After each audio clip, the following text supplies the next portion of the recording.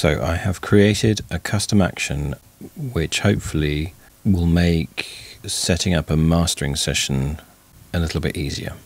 So I watched this video by Jon Tidey from the Reaper blog about setting up a mastering project, and this is how he sets up his mastering project with the tracks in place.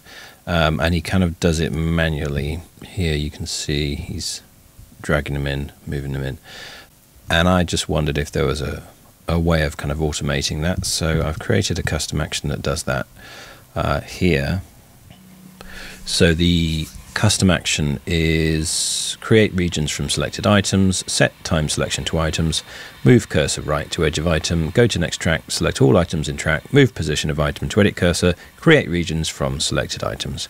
I'm going to put this in the notes on the video below. So what you do is you end up with something that looks like this.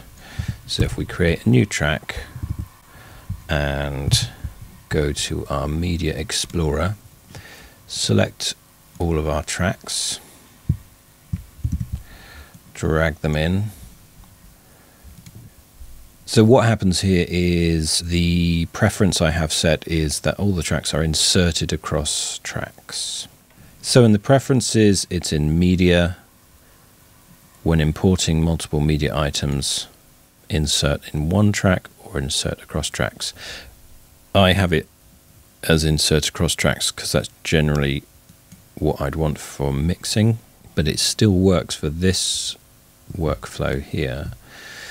So what you need to do is just select the first item on the first track, and then our shortcut here for our custom action is Option P, but that's just my choice of shortcut, can be anything. And then here we go.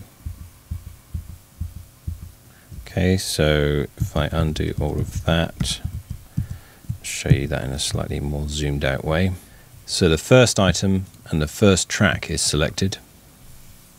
We hit our shortcut and it selects and moves our second item and creates regions as we're going.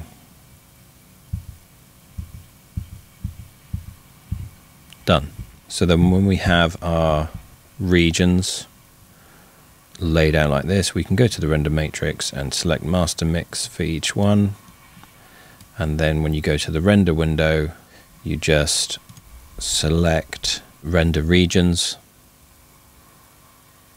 and then in your wildcards for the track names, you put $region, and then I would put something like version 1 or version 2, set your bit rate, etc., and hit render. And then you'll get all of your tracks rendered in the order in which you imported them. One thing I should have mentioned before, if you have watched Jon Tidey's video, he turns off snap and he has ripple editing on. So if you wanted to move things, you can see as we're moving this track forwards, every track after it in the album moves with it, with ripple editing on like that. So that's it really. I just wanted to show you the custom action. Hope you find this useful. Please subscribe and thanks for watching.